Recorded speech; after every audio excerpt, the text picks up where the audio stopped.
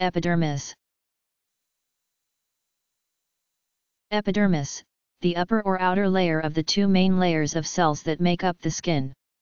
The epidermis is mostly made up of flat, scale-like cells called squamous cells. Under the squamous cells are round cells called basal cells. The deepest part of the epidermis also contains melanocytes.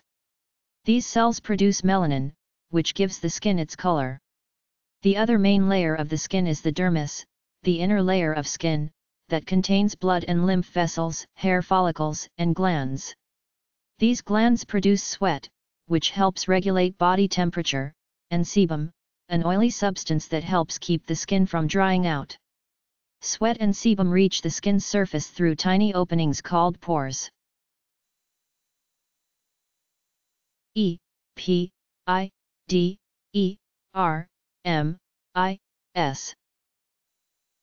Epidermis.